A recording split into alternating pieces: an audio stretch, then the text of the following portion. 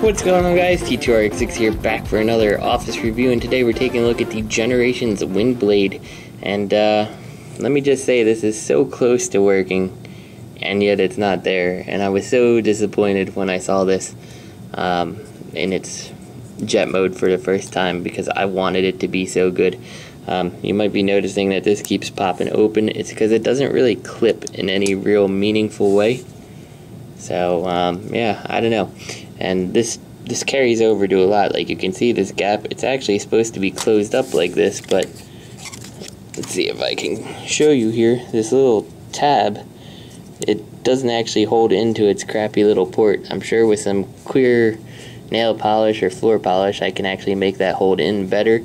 But this is, I just wanted to show it like right out of the pack as it is, without, you know, any modifications. You do get the sword, it pegs in at the bottom. And here you go, you got the landing gears are just like molded on the legs. They don't fold on in. So she's always got the landing gear down, which kind of stinks. And then her legs here, you can see, are quite visible. And they make, like, you know, the typical fast pack we see on planes. And it would be so convincing if they put in one extra joint so you could fold these feet down. If these feet folded down somehow, like, and maybe like pegged into the top to shore this up, I think like this whole thing would have worked a lot better. As it is, it's just, you know, it's like a shortcut. They went 90% of the way, and then that's it. And you can see on the bottom, all she does with her hands is hold on to part of the wings down there. So yeah, it doesn't work very good. The VTOLs, they do spin, though not as good as previous incarnations we've seen. You're not going to be able to blow on these and just make them spin. So yeah, that's pretty much all there is to say about the jet mode. So let's actually get her transformed here.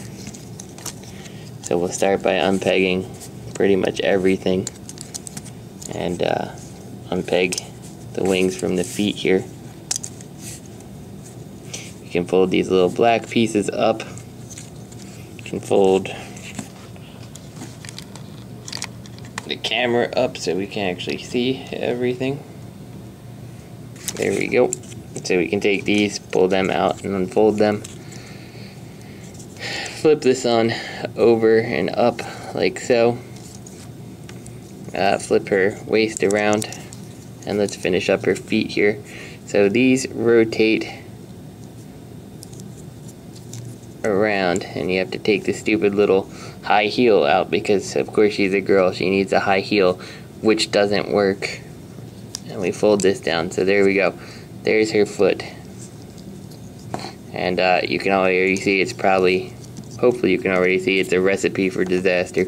So we take these, flip the high heel down, flip this. Again, if this type of thing like pegged in somehow, it would work, but you know, now you got this really floppy mess here because this isn't very tight. This doesn't peg at all. So there's that. And again, she's one of the ones that is problematic to try to stand. Put her down and see the high heel just kind of pops itself in, because it should be pushing against the direction that it transforms, or at least be more solid. Yeah, you can get her to stand, but generally it's just kind of like luck. You can see that it doesn't look wrong, but that high heel is not actually properly placed. In fact, I don't even think it's doing much of anything to hold her up at this point. So yeah, it's really, you know, they went 90% of the way and then stopped, and it's a shame. So let's get back to the rest of her. We take this and we just kind of fold it down on her back in fairly typical Seeker fare, I suppose. Open this up, pop out her beautifully painted head. I gotta say, best part of this toy is just how good the paint job on the head turned out. And it looks less silly in person than the pictures online seem to make it. So once you get that, you can kind of peg in her shoulders here.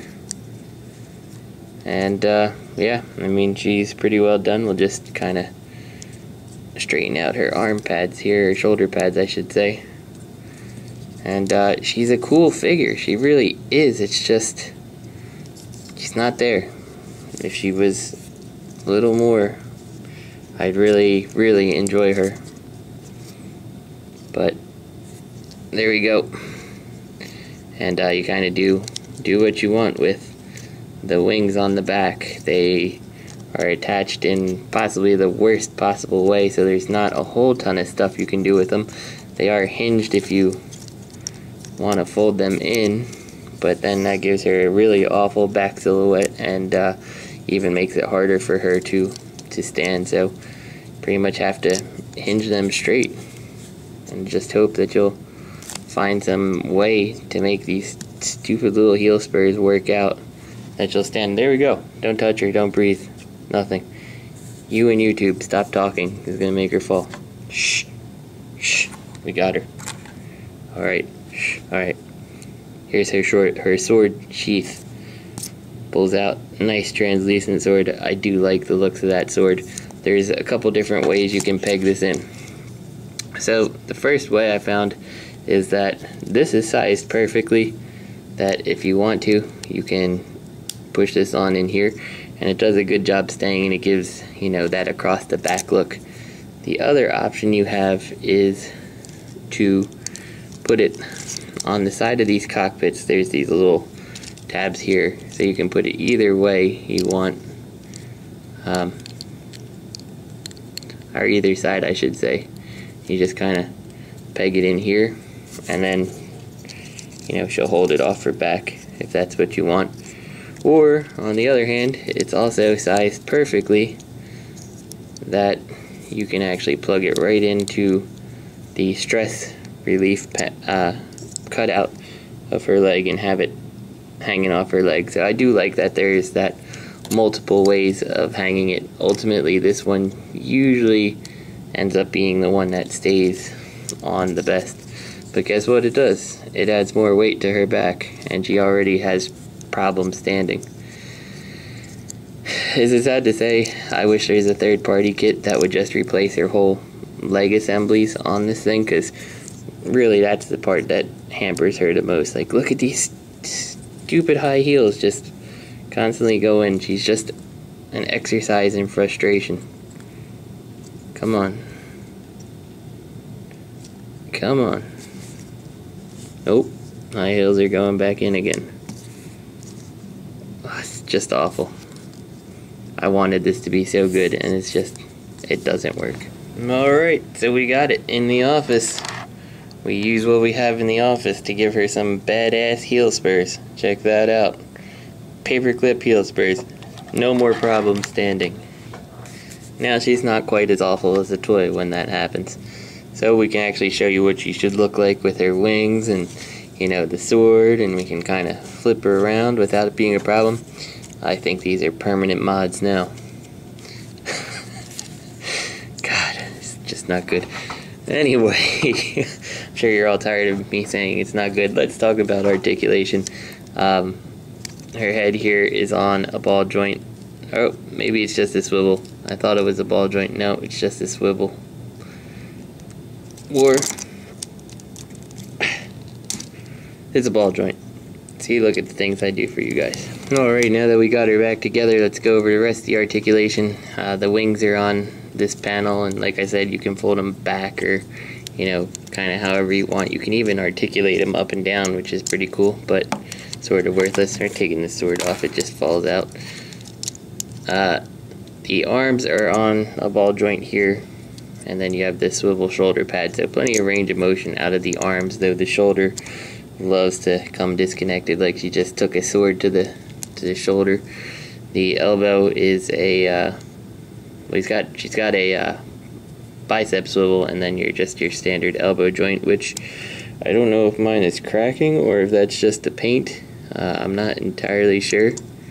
It feels like a crack, but I've certainly never really done much with the arm to warrant it cracking, or couldn't see why that would happen. It might have been when the pin got pushed through, but pretty sure that's a crack. The wrists are on a peg. You saw the waist because it's part of your articulation. Ball jointed hips with the thigh swivel that is held up by this thigh armor. The knee swivel, and then really nothing at the feet, nothing even remotely usable. So there's that.